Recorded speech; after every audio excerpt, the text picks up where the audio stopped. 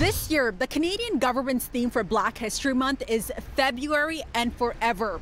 An organization that embodies that is the Canadian Black Scientists Network, a growing group that recently captured the Prime Minister's attention. A group of academics came together and realized that there were so few Black people in STEM that we were aware of that we needed to organize on a national level to try to understand why that was. Launched in July 2020, the Canadian Black Scientists Network looked at data, finding that at a young age, the education system stereotypes Black students. In Canada, there is a problem with Black youth being excluded from academic streams. Their teachers and guidance counselors in many cases were actually discouraging them from doing that. The coalition, made up of Black professionals and students in STEM and allies, strives for inclusion with hopes of addressing structural discrimination and oppression, building a network to elevate, and a culture of belonging. There are a lot of us, and it's really important for people to see those role models just to know that they can get there.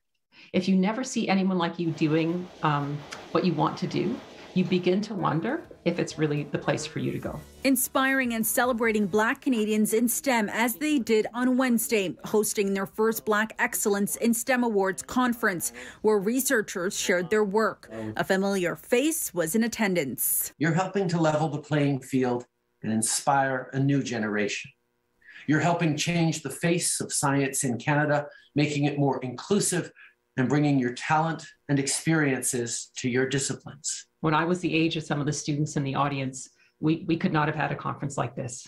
And to have you here is really incredibly meaningful. Opening the door for Canada's Black scientists all around the world and holding that door open for others behind them, including newcomers who can face barriers when continuing in their fields in Canada. Our goal ultimately is to change the science ecosystem in Canada so that anyone with the talent, the ability, and the interest can contribute to our overall innovation and productivity as a nation. Now, when the group first launched back in 2020, they started with 24 members. Now, they haven't been able to meet face to face because of the pandemic, but that has not stopped them from growing. They are now sitting at over 500 members.